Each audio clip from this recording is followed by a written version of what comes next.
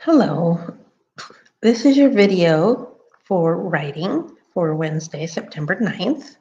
And we're just going to take a look at our examples together. And then you will be doing the race writing on your own. So let's take a look at our first example, which is our not so great example.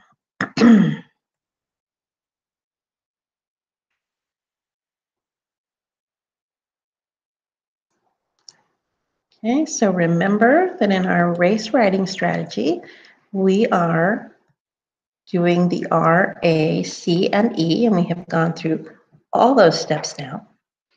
So let's remind ourselves, what does the R stand for?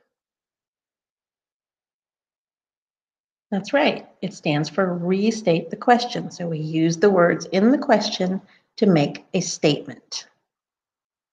Then our next letter is A. A stands for what? That's right, answering the question. We need to be sure that we are answering the question that was asked, not talking about something else. And then C, this is the tricky one because it doesn't sound like it starts with a C.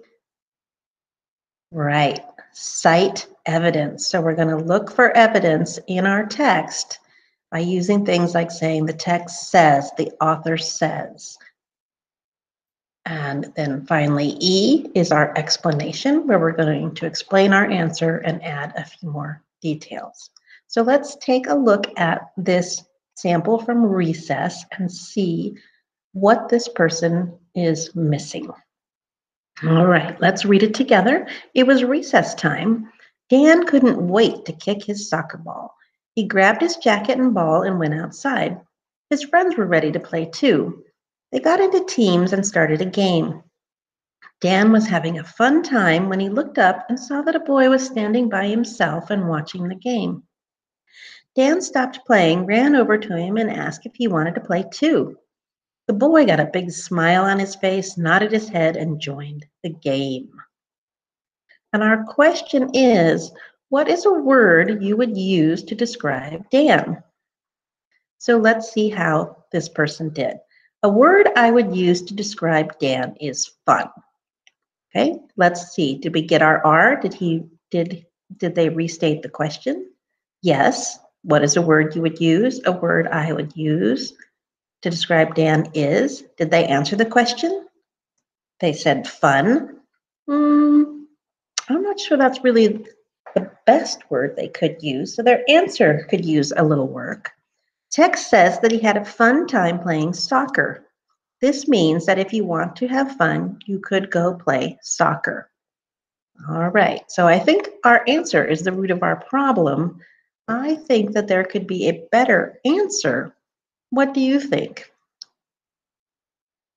I think we might use other words to describe Dan.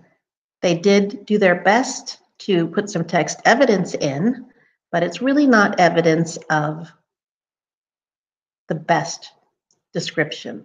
And they did give some explanation. So they did pretty well, except for they didn't quite answer the question being asked. So let's go ahead and look at a better answer and see if they fix those problems. Whoa, too big. Okay. So this is our same story. We're not going to read it again. What is a word you would use to describe Dan? A word I would use to describe Dan is caring. Okay, did they restate the question? Yes. Is this a better answer? I think caring is a better answer. And let's see what their text evidence is. The text says that when he saw a boy standing by himself at recess, he asked the boy if he wanted to join the soccer game. This means that he was thinking about someone else's feelings, which is very caring of him. The boy looked lonely, and Dan cared about that.